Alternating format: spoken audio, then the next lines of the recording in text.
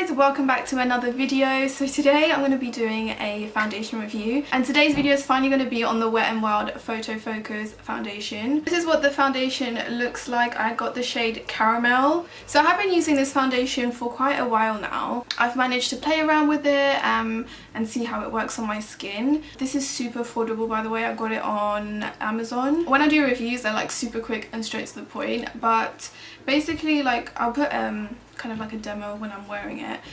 So this has like a doe foot applicator, which is super convenient. I love that. It's so convenient to like put it on your face.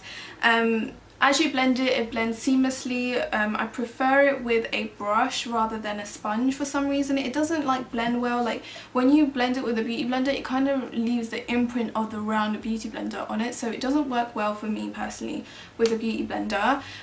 It's also quite like a matte full coverage foundation, so when I put it on it's matte, but it doesn't dry me out. It doesn't make my nose flake or my forehead flake. It's quite a really, like, it's really matte, but it doesn't dry me out, which is a huge thumbs up. I don't mind matte foundation, and I believe that's why it's called a photo focus foundation, because matte bases look better on camera.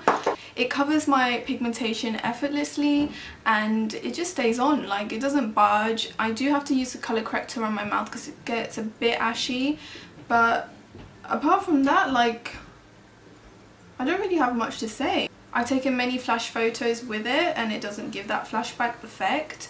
It's also cruelty free. It has a little bunny rabbit there. I always support cruelty free brands.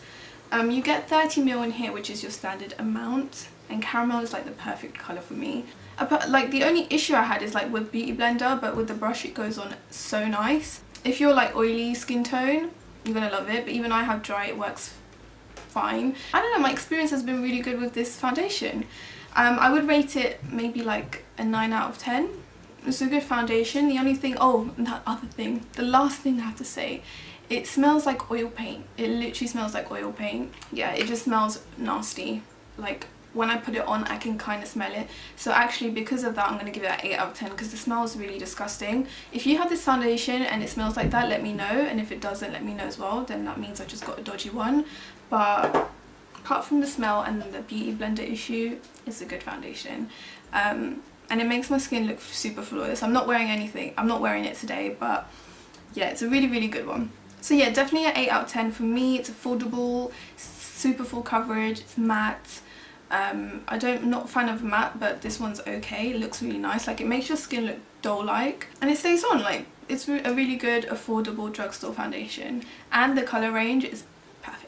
I mean, they could do a bit more like lighter and dark on each end, but it's a good range for a drugstore brand. So yeah, that's all I have to say about the foundation. This video is probably really quick. Let me know if you have tried this one and what your thoughts are on it, and yeah, give this video a thumbs up, subscribe to my channel. I love you guys and I'll see you next time.